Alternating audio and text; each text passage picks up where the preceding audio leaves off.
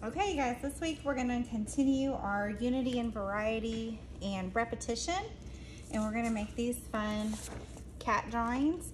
Mine's not traced in Sharpie, so I hope you guys can see that, okay?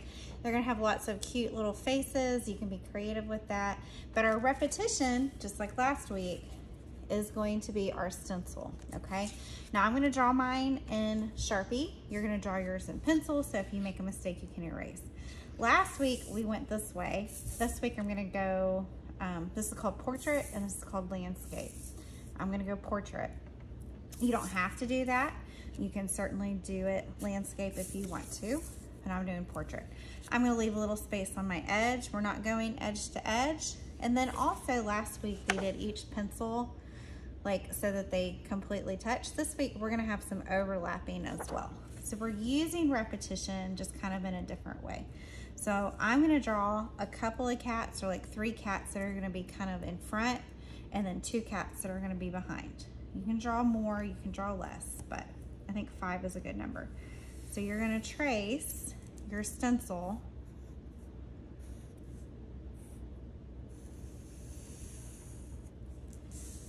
and do them different heights. So this is our repetition. We're using the same shape for our cats, and then we're gonna make them kind of different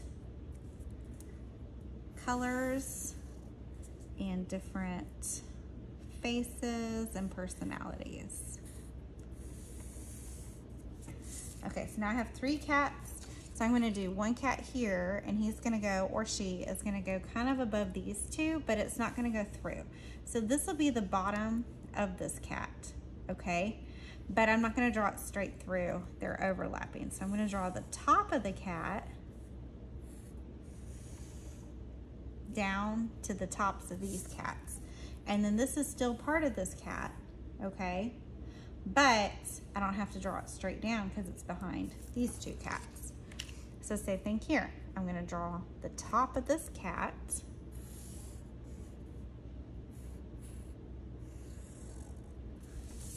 and it touches the tops of these cats, but it doesn't go through.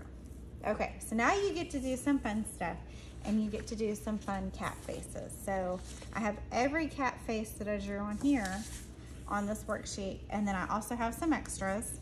And then you can also do others that you can think of. It's okay to have some silly cat faces or have them looking at each other or something. So like, for example, I really like these 2 looking at each other. This one looks kind of mean, doesn't he?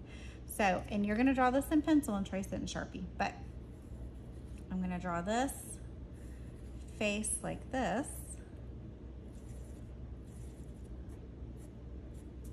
And you don't have to give them eyebrows, but you can.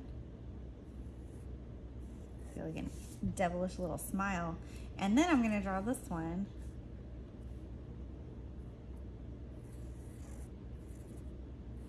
Looking down at that one. And look, I messed up, okay? And this is why we're drawing in pencil, not Sharpie. And I really like how this looks, but I'm just gonna roll with it. Sometimes you just have to roll with it.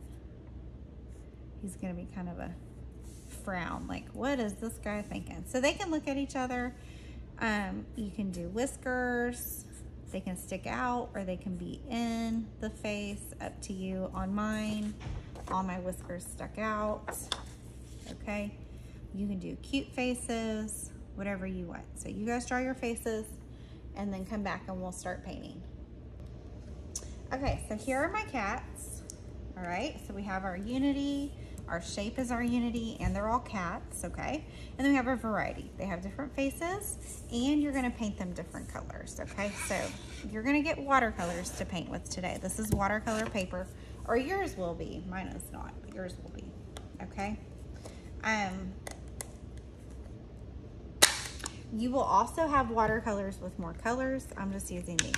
I'm not gonna do my background. I'm gonna leave that white. And I want you to leave yours till the end and only do it if you have time or if you want to. You do not have to, okay? And then we're gonna paint each of these cats a different color. Now, we want our colors to be light, so I'm gonna make sure I have plenty of water on my paintbrush. And I'm gonna be careful. You're gonna get a smaller paintbrush today. And you're just gonna make sure you're spreading your paint out everywhere. Okay, if you get it too dark, you just add a little bit more water to it and spread it out. And yours will spread a little bit easier than mine because you have watercolor paper.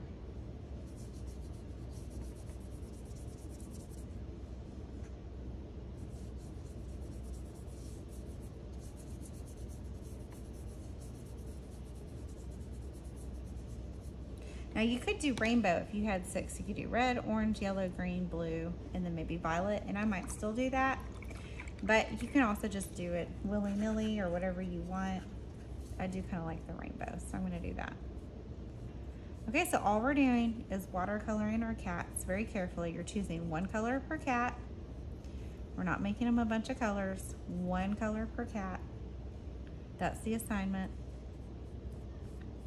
Whatever colors you want, but 1 color. Light colors. Okay, you guys go paint your cats and then come back.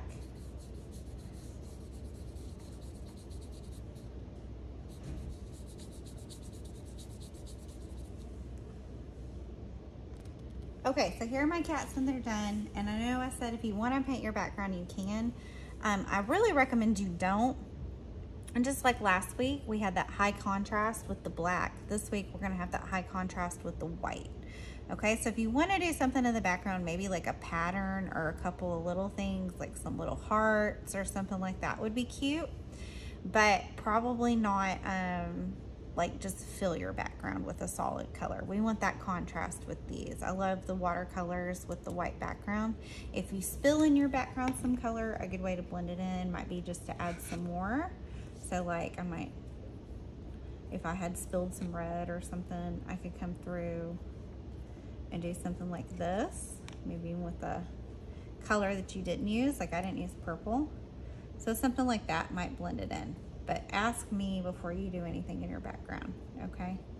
I really like that white background. All right, you guys, can't wait to see these. They're gonna look so good.